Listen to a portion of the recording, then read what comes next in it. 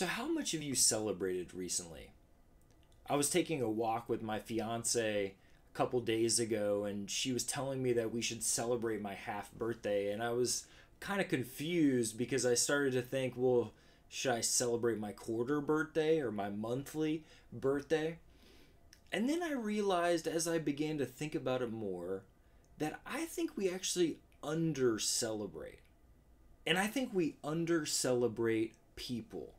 We under celebrate the people closest to us, the people that we need to be celebrating. We under celebrate them.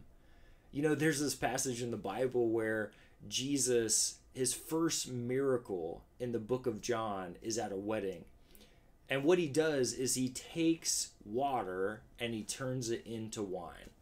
The wine had run out, and you know that this wedding was probably a celebration for the whole community. And Jesus knows that if there is no more wine, the party will probably end. And Jesus turns water into wine. Now, I think there's two miracles in this story. The first miracle is that Jesus turns water into wine. But the second miracle is in the celebration itself. The fact that there is celebration, the fact that you can celebrate other people, the fact that you can celebrate communities is, I think, a miracle. It's a miracle about what it means to be human. So I think we need to celebrate more. And I think we need to celebrate each other more.